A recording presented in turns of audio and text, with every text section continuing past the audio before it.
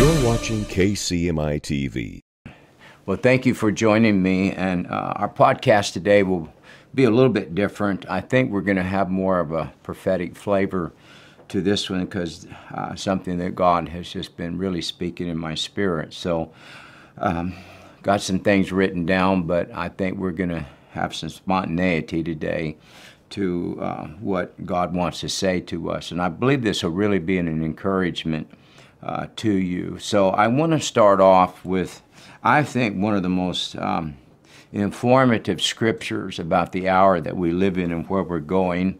And this is out of the book of Matthew, and this is the parable of the tares and the wheat.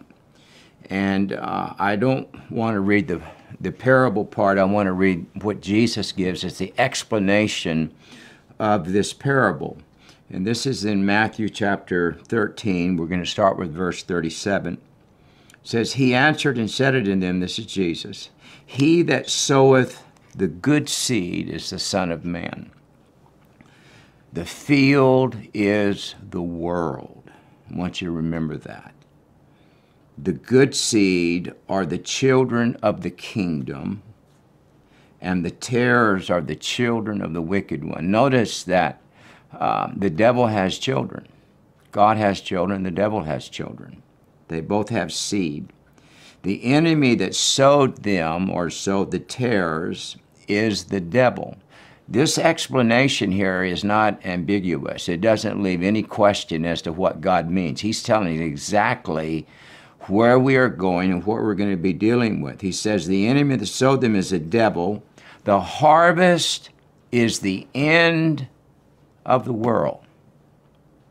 And the reapers are the angels, not the fallen ones, but the 2/3 that stood with Jesus Christ. So as therefore the tares are gathered and burned in the fire, so shall it be in the end of the world. The Son of Man shall send forth his angels. They shall gather out of his kingdom all things that offend.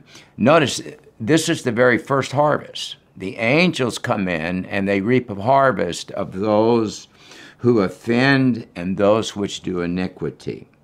Shall cast them into a furnace of fire. There shall be wailing and gnashing of teeth. Verse 43. Then shall the righteous shine forth as the sun in the kingdom of their Father. Who hath ears to hear, let him hear. What Jesus is saying here is, he's declaring what I've just told you. The natural mind can't comprehend this. He said you're going to have spirit ears to be able to hear what I'm saying. So I want to talk to you about harvest. And this last harvest is going to be pure. I think it wasn't too long ago we did a podcast and we talked about the tree in the garden, the knowledge of good and evil. And even though it bore good, it also bore evil. And the reason that God told them not to eat of that tree is because it had mixture. It had good and it had evil. God hates mixture. And that's why he told me, he said, stay away from it. He said, yes, there's some good in it, but there's also evil. So he said, it's like lukewarm, it's mixture. God wants something, everything that God wants has to be pure. That's why the Lord says, come out from among them and be ye separate and touch not the unclean thing. He says, abstain from the very appearance of evil. And so this last harvest, it hasn't happened yet. But I'm telling you prophetically, the church is months away, hallelujah, from entering into this final harvest. And this last harvest is going to require a tremendous outpouring of the Holy Ghost. The scripture talks about this. He said, in that day, he said, I am going to send you the latter and the former rain together. This harvest that's going to come in will require the Holy Spirit operating at optimum level. This is where you will see all the gifts of the Spirit in full operation. This will not only be in ministry, but this harvest is going to require all of the saints' participation in this final harvest. And so it's going to be the most incredible harvest that we've ever seen. This harvest is not just relegated to one geographical place in the earth. When you go back and you read this, and I told you to remember this, the Bible says the field is the world. This harvest, what God is doing before he destroys the earth in the Battle of Armageddon, first thing he's going to do is he's going to send angels, and they're going to harvest out of the earth, out of the field, everything that's got iniquity, that offends, that's lukewarm, and man won't have anything to do with this. This is where God will send the angels of the Lord into the earth, and they will, through their power and authority delegated from Jesus, remove. So what the Lord's doing is he is removing all the hindrances that will be in the earth that will try to stop the harvest. I believe that this is the next move that we're going to see in the earth, is God is releasing the army of angels.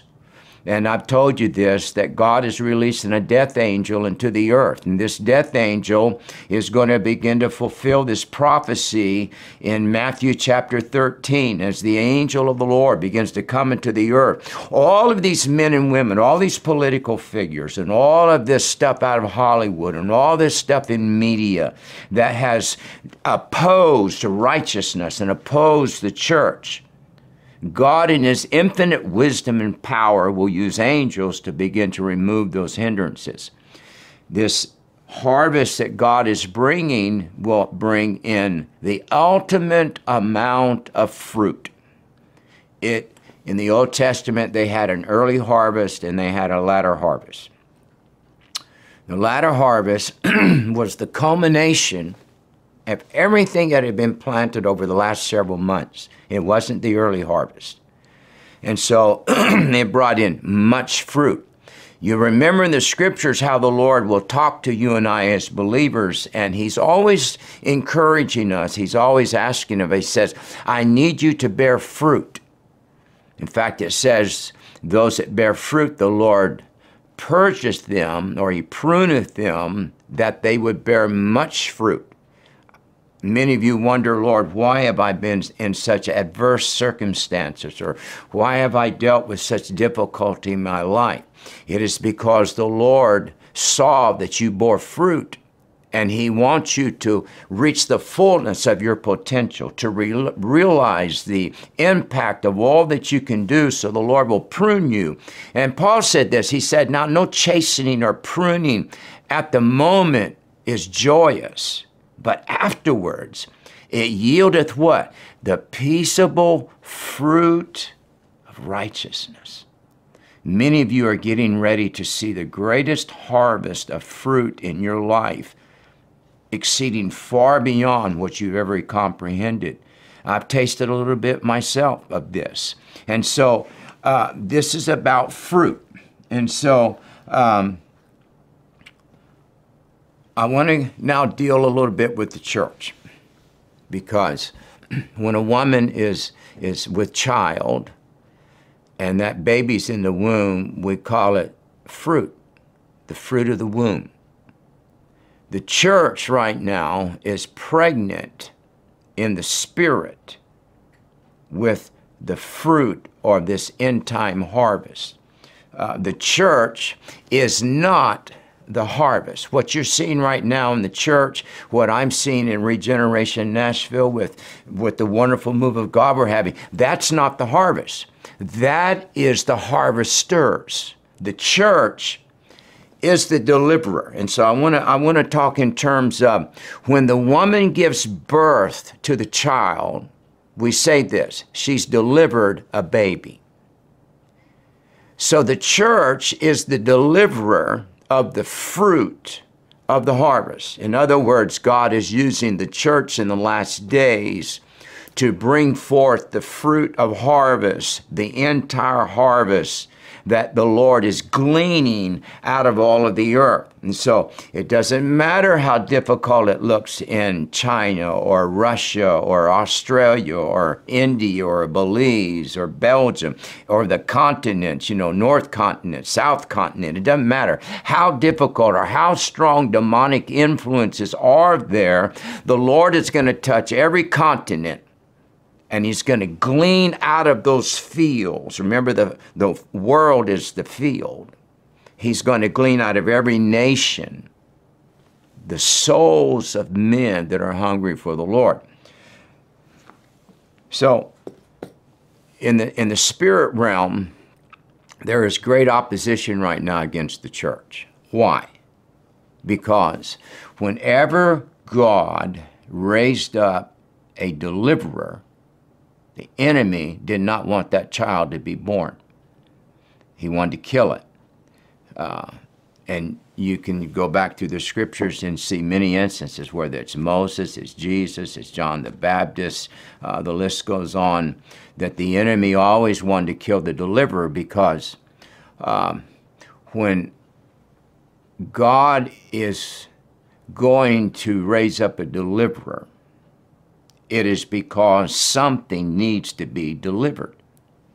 And so the church right now is under great opposition. We're feeling this tremendous resistance from the enemy trying to stop the church. So when you go back to the scriptures, when God was going to birth a deliverer, he would first send a messenger to the mother or to the father and begin to prophesy to them and tell them what was getting ready to come. Why? So they would have an understanding of what was getting ready to happen to them, because what was getting ready to happen to them is miraculous. It should not happen. It should not take place. So you can go all back to the Old Testament when God birthed Samson. What happens? The angel of the Lord appears to Manoah's wife and begins to describe to her prophetically what is getting ready to be in the womb of Manoah's wife. And eventually, he came back to Manoah too and explained to them. Why? Because Samson was going to be a deliverer for Israel from the Philistines. Now you go to the New Testament. When God got ready to birth John the Baptist, who was a forerunner of Jesus Christ, Jesus could not come on the scene until John the Baptist came first, because the Bible said he was preparing the way for the Messiah. When Elizabeth, who is, we think you read the scripture, she could have been 80 years old. We know that she was old. The Bible says she's barren. She's past being able physically to have a child. And so the Lord comes to this woman who's barren and begins to prophesy to her what was getting ready to take place, and begins to explain to her and gives her direction on how she should raise this child. Last example, Jesus. Before he ever came in flesh, before he was ever in the womb of Mary, remember, is a virgin. She's not known a man. So up until that time, it wasn't a miraculous birth in the sense like Jesus was. It was miraculous in the sense that it shouldn't have happened in the natural. But with Jesus, it has to be a virgin who's never known a man. This last move of God, this harvest that the Lord is doing, hallelujah, has never known flesh.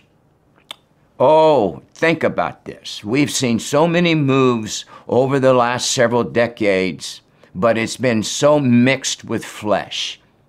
And anything that has mixture in it cannot survive long term. It falls away. It dies out. This is why every move that you've seen, even though it might have had some God part to it, it's like the tree of knowledge of good and evil. There's too much mixture. This harvest is not mixture. It does not know flesh. So when the angel comes to Mary and begins to declare prophetically, if she'd have just got pregnant, she would have known what was going on. So the angel comes and begins to prophesy to Mary and says, Mary, this is what's going to happen to you. This is what it's about. This is what this child is going to do. And Mary says, as your word says, so be it unto me. So when she becomes pregnant, then she has an understanding. Now let's bring that into our present day. We know the church is pregnant with fruit. And that fruit is this end time harvest. We can feel it in our spirit. I'm going to talk about this in just a moment. But what has happened in the last 2 years is God, before this harvest has taken place, what did he do? He raised up the office of the prophet. And what have the prophets been declaring? It's thus saith the Lord, thus saith the Lord. There's a harvest coming. This is going to take place. What is God doing with the office of the prophet? He is giving us understanding of what's getting ready to happen to us. He is declaring to us there's something going to take place that should have never taken place by natural means, but it's a spirit conception. So that as we begin to enter into this, we begin to see God fulfill his word. We are not just so shocked and so taken back with surprise that it renders us inactive, but we're going to say as Joel, this is that which was spoken by the prophet. We're getting ready now to realize in actual time what the prophets have been declaring for the last couple of years. And in fact, I mean, there have been prophetic words. William Seymour in 1903, I believe, and Charles Parham, both within just a few days of each other, one on the East Coast, one on the West Coast, over 100 years ago, both prophesied about this move that the church is beginning to enter into. So you say, well, Pastor, why are we feeling such anguish and why are we feeling such pressure? Because you cannot birth something without first having travail. This is where we are prophetically. The church is in travail. And whenever travail happens, I want to read this out of Micah. This is a small prophetic book. This is chapter 4 and verse 10. It says, be in pain and labor to bring forth, O daughter of Zion, like a woman in travail. For now thou shalt go forth out of the city, thou shalt dwell in the field. Remember, the field is the world. Thou shalt go even to Babylon, which is a spiritual type of Egypt and sin, the system of man. There thou shalt be delivered. Hear me. We are going to be delivered from all of this mess that the wicked have tried to put on the church in the last 2 years. The vaccine and all of that. There the Lord shall redeem thee from the hand of the enemy. What is this redemption linked to? Travail.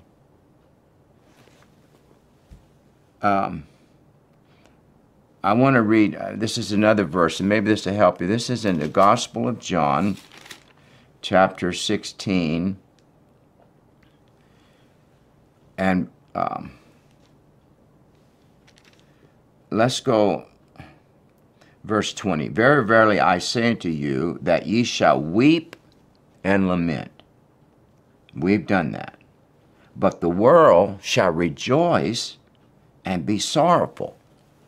Have we not walked in this right now? We've watched the wicked laugh, triumph, and we've watched the church lament and weep.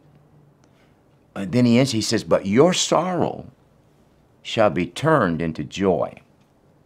A woman, this is a church, when she is in travail, hath sorrow. We're in travail. No wonder we're struggling. It's painful. She is in travail, she hath sorrow, because her hour is come. But as soon as she is delivered of the child, she remembereth no more the anguish for joy that a man is born into the world. I'm prophesying to you this, that God is turning our sorrow into joy. And that as the world has had joy and the church has wept, God said, I'm going to reverse that. And I'm going to make the world weep. And he said, I'm going to let the church have joy. Now, I want to read one more passage of Scripture. This is in Isaiah chapter 54 and verse 1. It says, Sing, O barren, thou that didst not bear. Break forth into singing and cry aloud, thou that did not travail with child. So what he's saying here, he says, there is a woman that watched everybody else birth things, gave him great joy. He said, but this woman was barren, and she didn't have joy. She couldn't sing because she had never given birth. She had never been in travail. Now let's read the rest of this. More are the children of the desolate than the children of the married wife, saith the Lord. Boy, I like this. What he's saying is this. The barren that did not travail went for decades, did not have the joy of children in the house. The church didn't grow. Many of you that have so labored and not seen any fruit, you're the barren ones. He said, get ready to sing. He said, because there is so many children coming in this harvest. He said, the married wife that for decades has been prosperous and had huge churches and all of that. He said, the woman that's been called desolate, she's going to have more children. This harvest that's coming is going to outshine anything man could do. And so in the hour that we're in, the enemy is trying to abort the womb, the fruit that's in the womb of the church. And I've told you this, that things that are in the natural parallel what things are in the spirit. Now think about this. For 50 years, abortion has been legal in the earth. And just in the United States, 60 million children have been aborted. Every one of those children that have been aborted are in heaven right now in a glorified body waiting for their parents to come see them. So we're going to see those that have been aborted. They'll be alive in the millennial reign. But in the spirit realm, the enemy has used men just in the natural, where it takes doctors to perform abortions, get in the womb of the woman and remove the fruit.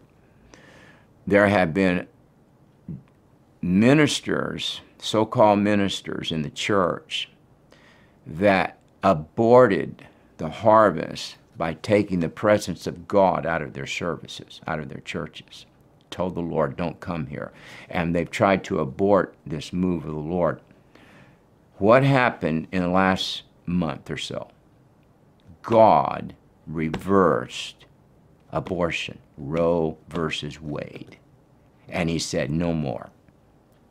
It's declaring what God has already declared in the spirit, no more spiritual abortion in the church. But this church, this move of God in these last days is going to give birth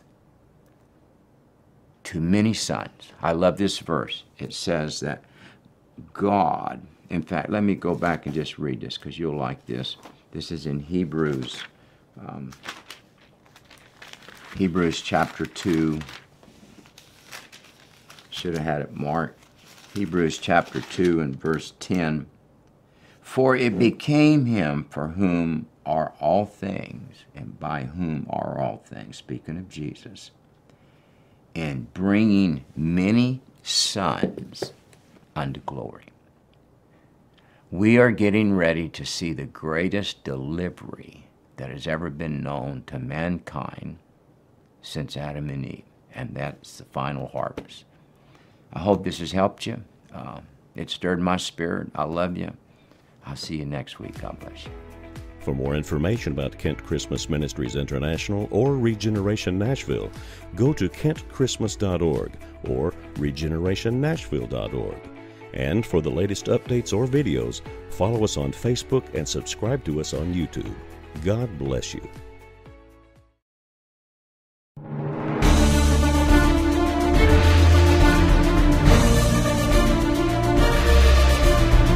You're watching KCMI TV.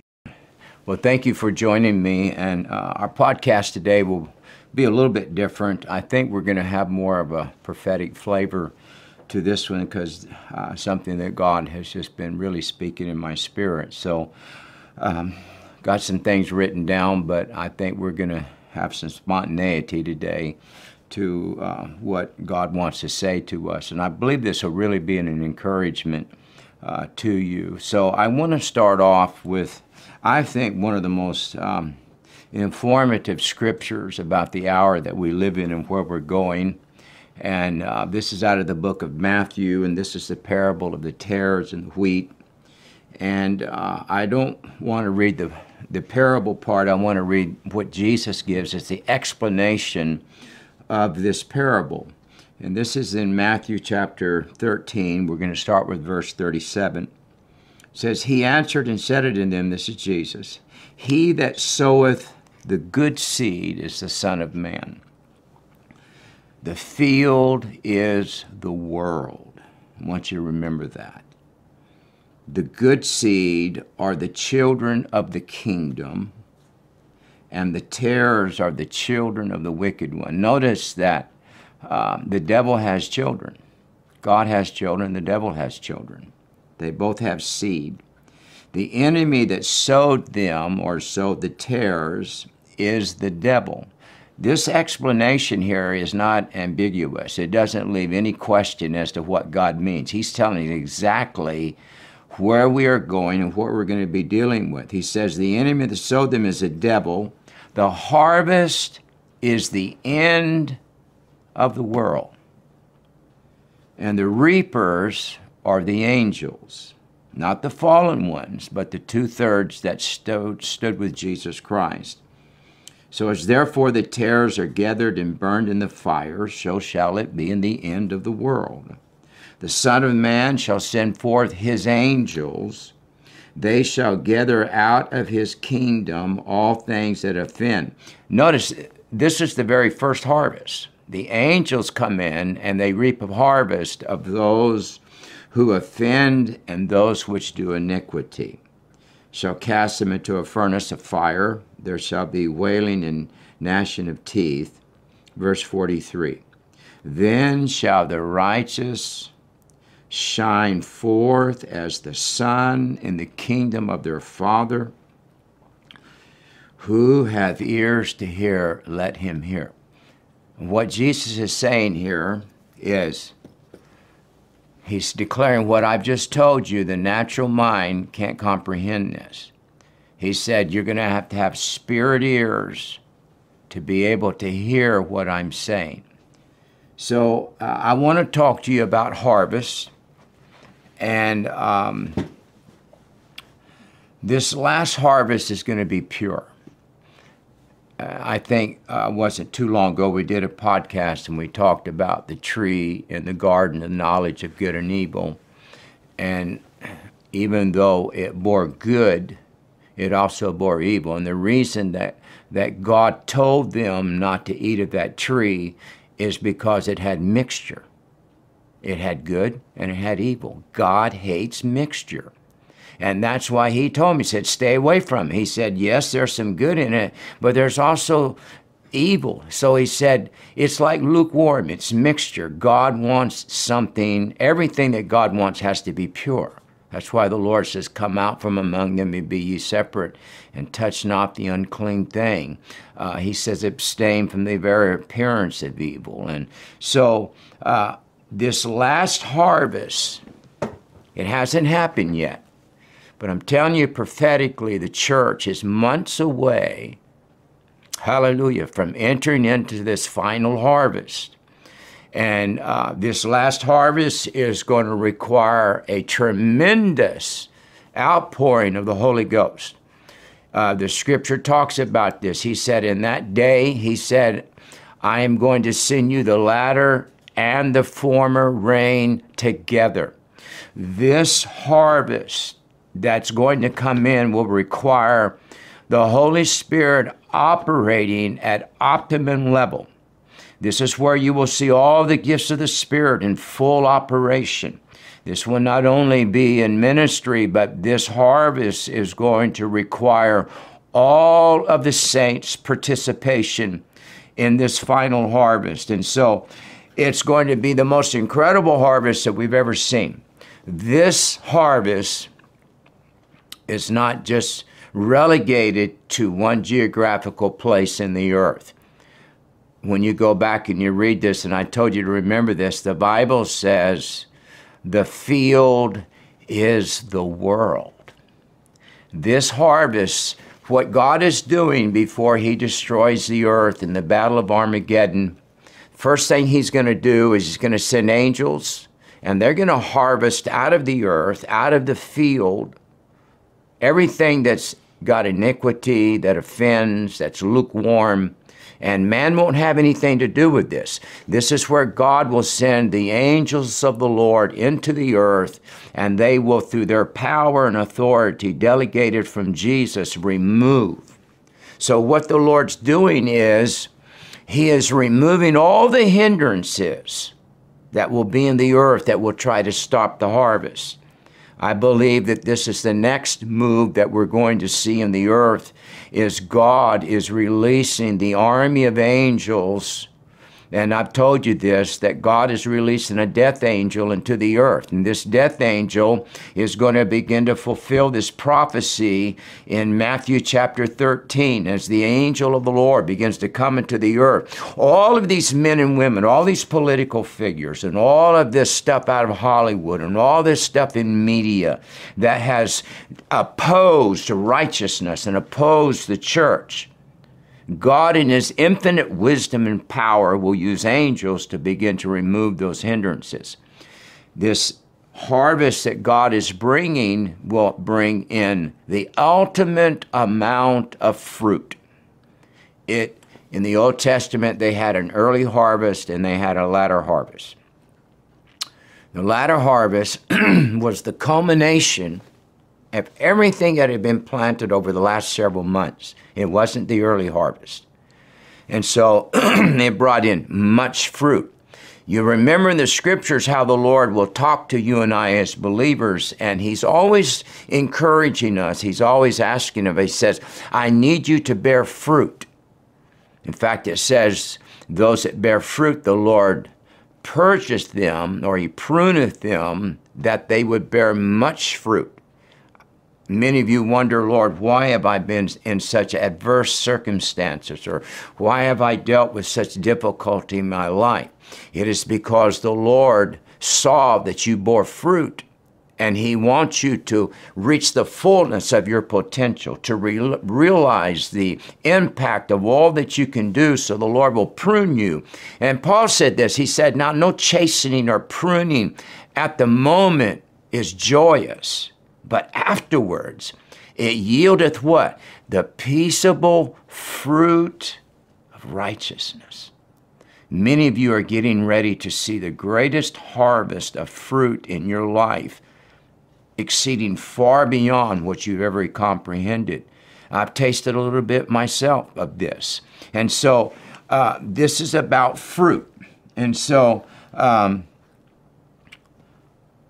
I want to now deal a little bit with the church, because when a woman is with child, And that baby's in the womb, we call it fruit, the fruit of the womb.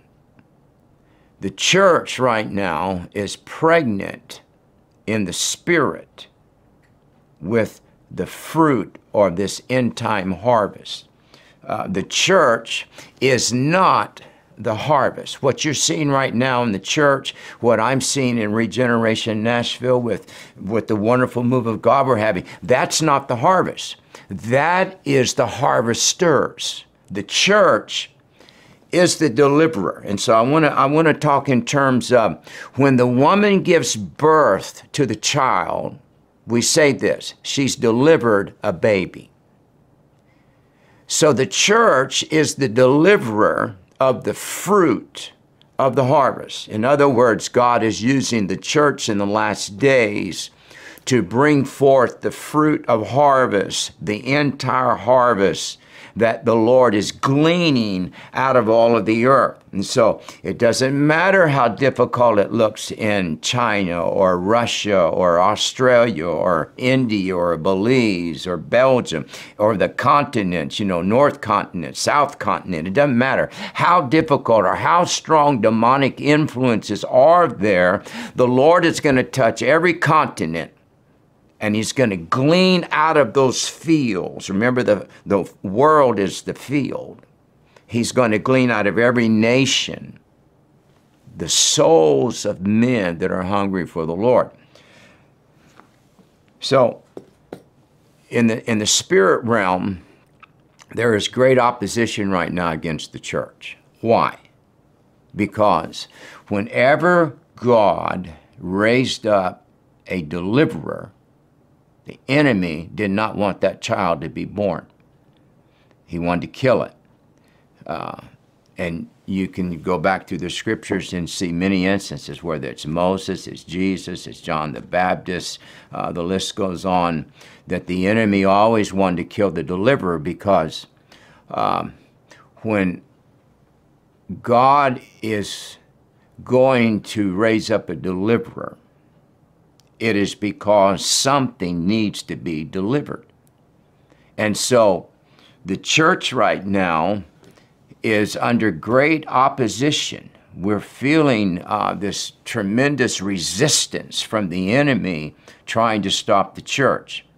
So when you go back to the scriptures, when God was going to birth a deliverer, he would first send a messenger to the mother or to the father and begin to prophesy to them and tell them what was getting ready to come. Why? So they would have an understanding of what was getting ready to happen to them, because what was getting ready to happen to them is miraculous. It should not happen. It should not take place. So you can go all back to the Old Testament when God birthed Samson.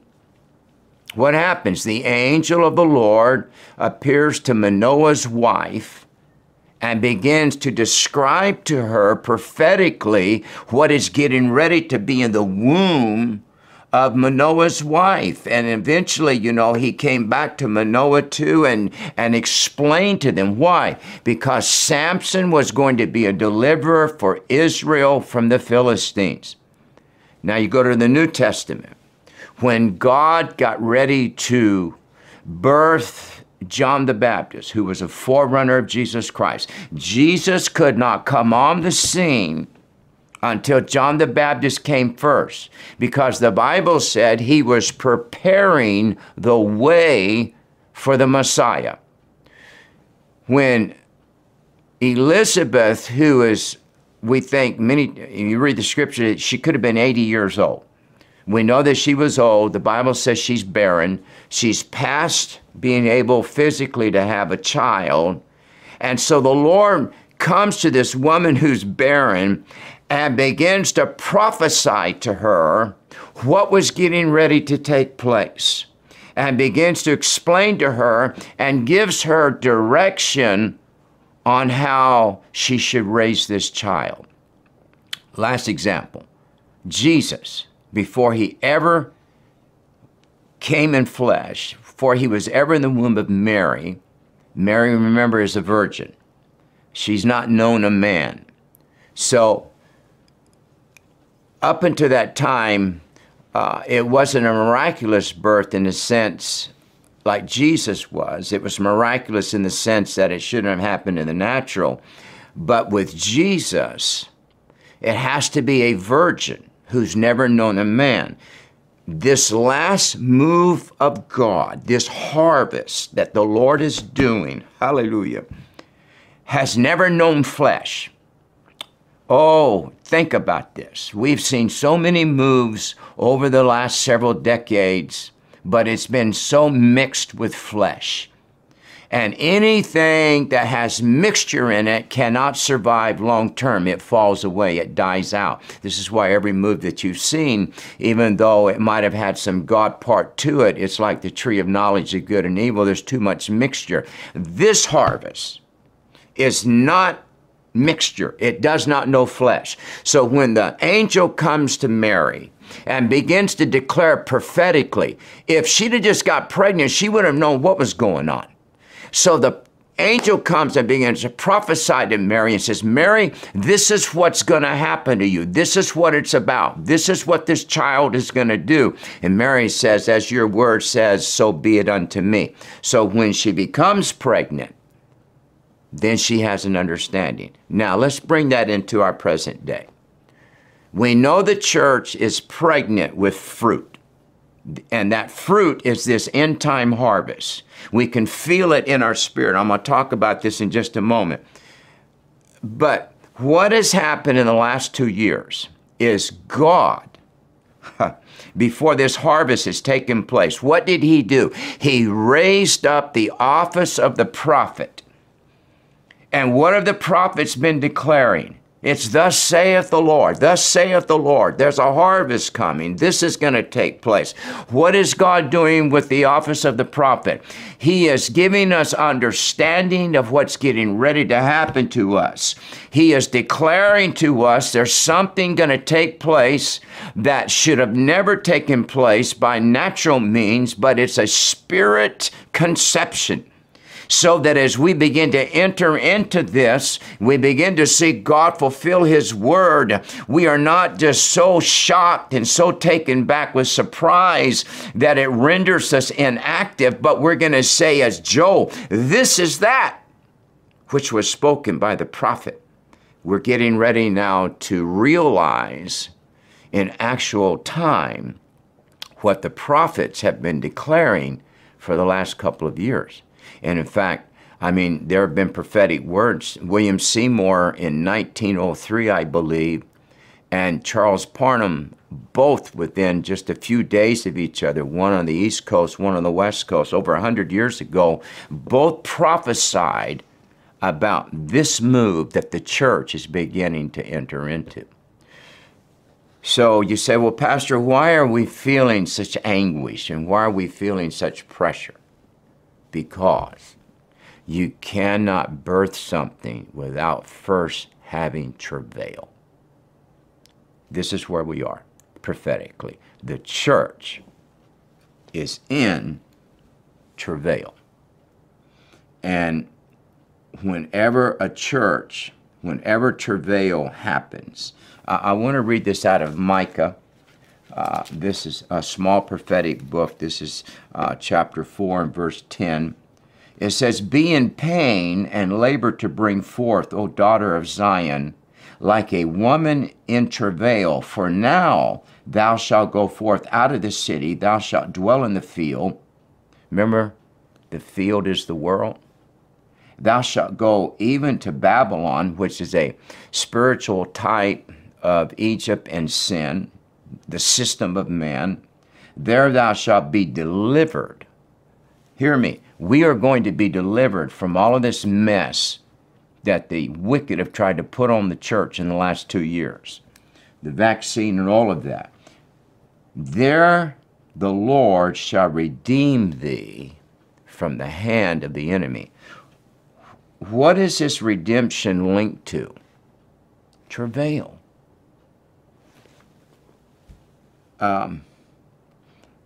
I want to read, this is another verse, and maybe this will help you. This is in the Gospel of John, chapter 16,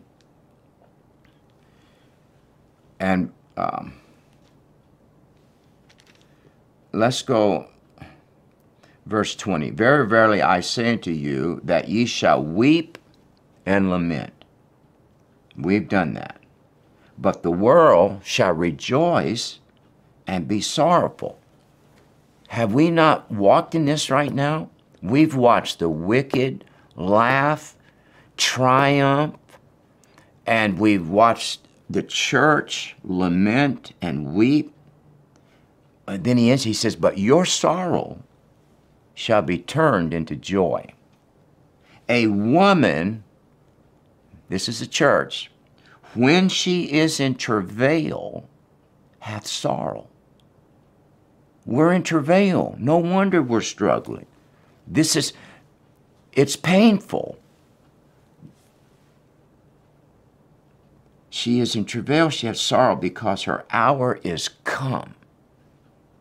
But as soon as she is delivered of the child, she remembereth no more the anguish for joy that a man is born into the world. I'm prophesying to you this, that God is turning our sorrow into joy. And that as the world has had joy and the church has wept, God said, I'm going to reverse that. And I'm going to make the world weep. And he said, I'm going to let the church have joy. Now, I want to read one more passage of Scripture. This is in Isaiah chapter 54 and verse 1. It says, sing, O barren, thou that didst not bear. Break forth into singing and cry aloud, thou that did not travail with child. So what he's saying here, he says, there is a woman that watched everybody else birth things, gave him great joy. He said, but this woman was barren, and she didn't have.